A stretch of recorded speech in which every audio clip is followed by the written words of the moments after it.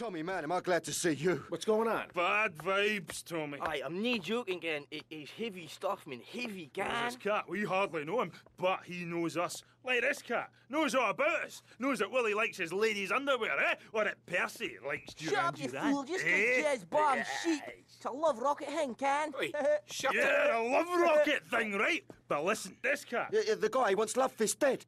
Dead, Tommy. Love Fist, gone.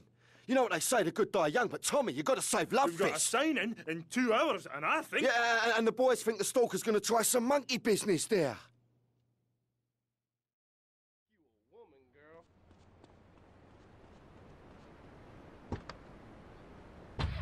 Might be hurt, and when in doubt, use the smell test. That's so important, I think, don't you? So, Congressman, let's start with you. Crime is up. People are scared to walk the streets. Nobody is taking public transportation. Police morale is at an all-time low. Everyone is killing and maiming and giving each other the finger, metaphorically speaking. Do you think the government is doing a good job? Absolutely. Those... I'll see Love Fist burn. Love Fist ruined my life. Let me give you a better statistic, Chavez.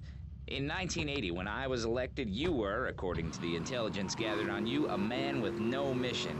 You worked as a clown at birthday parties, corporate functions, bar mitzvahs, and go-go bars. You, realizing that you were a hollow man that can only take on the personality of others...